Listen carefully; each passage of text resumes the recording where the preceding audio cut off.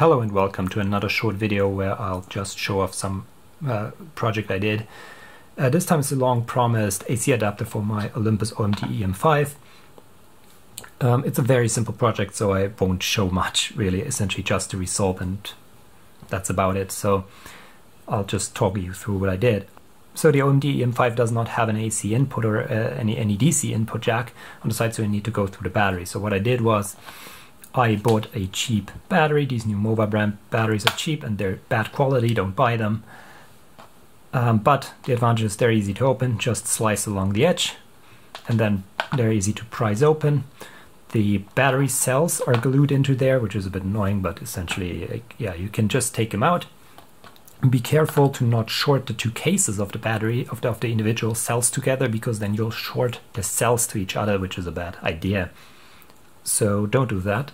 But once you have the batteries out, there's a little PCB in the front. Just remove all the chips from it and then just solder some wires to the inside contacts, run it out of the case, and you'll be fine. You'll need some power source that can, I don't know, I don't have the specs that I need for this project, honestly, for this power supply. So I just went with what made sense to me, and it seems to work perfectly fine. So you want to be somewhere within the valid lithium-ion, lithium polymer voltage range. So they'll be anywhere from 6 point something volts up to 8.4 maximum. Maybe you can go a bit higher. There's probably just a simple DC-DC converter in the camera, so you should be fine with any voltage in that range. But don't quote me on it. If you destroy your camera in the process, it's your fault. You know, do this if you know what you're doing. Don't do it if you have no idea. Get the official adapter. So for me, I was lucky. I found a power supply lying around that had exactly 8.4 volts at 1.5 amps from an old video camera, actually. So yeah, that's pretty much perfect. I'm pretty sure it won't draw more than that.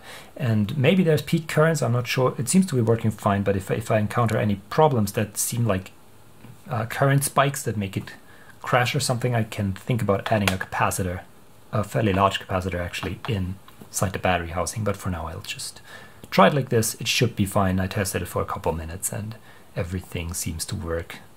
Shooting photos, shooting video, everything's cool. Only problem is, of course, there's a cable coming out of the bottom of the battery, so that means you'll have to leave the battery tray open, but depending on your tripod, that won't be a problem. And you won't be using this when shooting free-handed anyways.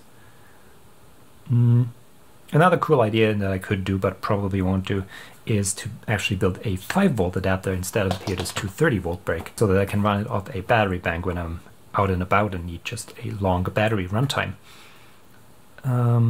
Yeah, but that's for another day, if I'll, as I said, even build it at some point at all.